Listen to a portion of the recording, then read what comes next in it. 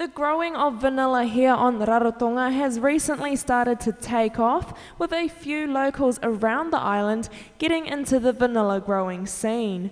Currently there are 4 vanilla plantations on Rarotonga, with 3 of them being well established. Tereki Matenga has been a local vanilla grower since 2010 and has a 600 square metre piece of land which takes 800 plants under a shade house. Matenga admits the vanilla industry is still in its infant stage, where growers are still learning how to manage their plantation properly, but are well aware of the potential vanilla has here in the Cook Islands. There's always huge potential. You got to understand that vanilla is the second most expensive herbs, I think they call it, or spice, compared to saffron. Yeah. The saffron is the ultimate, and vanilla is the next best. Yeah. So it will always be that way as far as the norm is concerned. Yeah. You know. The growing of vanilla is labour intense and not for the faint-hearted. Vanilla is one of the most labour-intense crops that you can venture into. And if you look at our lifestyle over here, we are actually not equipped to get into vanilla, not in a big way. So which means we need assistance in the labour to accomplish this dream that we have. June Bodene is another local vanilla grower and has been nurturing her plot since 2011. She started off with about 300 plants and had her first lot of beans last year, which she sells at her shop Raina Trading. Both Tereki and June recognises local growers don't have enough vanilla to market it internationally just yet. First, we need to understand the market. The market out there is huge. And secondly, we need to understand what's the return we're going to get from the vanilla. We've already priced ourselves crazy last year. I know, and I have to say that, honestly, that we priced our local beans at a ridiculous price, because I went to New Zealand and I went to look at all the importers. And today we had the guy from Heilala, and he's told us the price, the export or the wholesale price of the dry beans.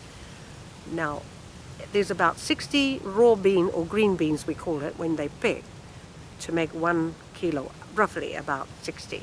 It takes 4 kilos of raw beans. When you finish drying it, it becomes 1 kilo of dry beans. And let's say we're talking about $80 to $100 a kilo. Now, if you can get $100 from a kilo of dry beans, where else you're going to get $100 from? And we have land masses just wasted in Achu. I don't want to talk about other island. I'm talking about Achu. And I want to go there before I run out of steam. And I have to do it sometime this year to encourage the women. I've spoken to my family and asked them to put 1 to 3 acres, identify the area. And that's where we're going to target. Currently, local vanilla is only being sold in very small amounts to tourists and a number of local buyers at a very good price.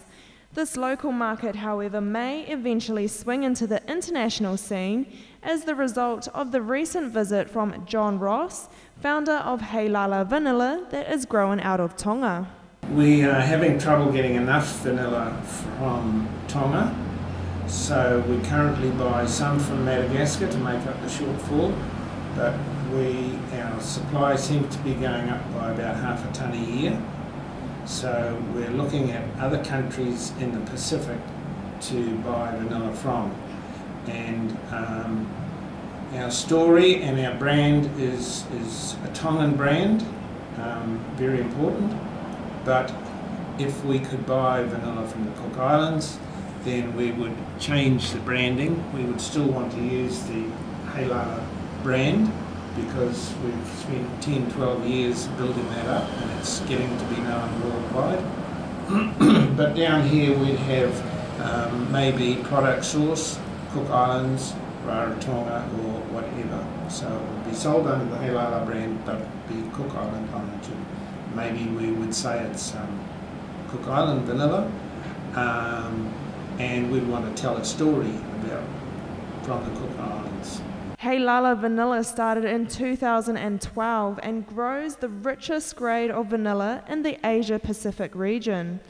Ross's expertise was shared with local growers for the first time on his recent visit to help kickstart what Ross believes to be an industry that has great potential to drive the local economy.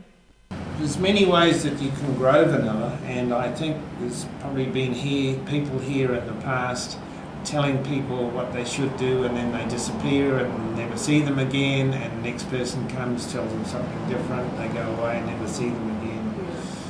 So I really think what needs to be done here, they need somebody who is employed by either the ministry or somebody to focus on vanilla growing and go and meet the farmers and work with the farmers, not just tell them what to do, but help them get their hands dirty and do some pruning and looping of the vines, and teach them what to do and give them some enthusiasm, not just for a one-yearly visit, but year after year after year, to get the whole industry going.